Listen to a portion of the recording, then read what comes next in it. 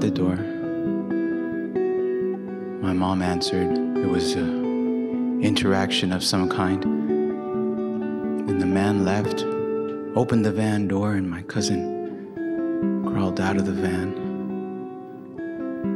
I asked my sister, "Who was that?" She said, "It was the coyote." I said, "Coyote, like the animal?" She said, "No. Coyote. It's the man that brings people across the border."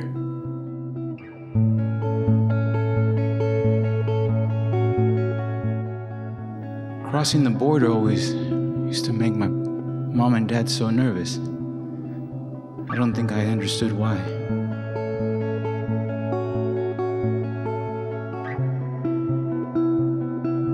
My dad, he was an American citizen. He had his passport.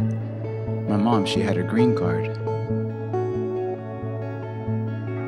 The border agent would ask me, "Where were you born?"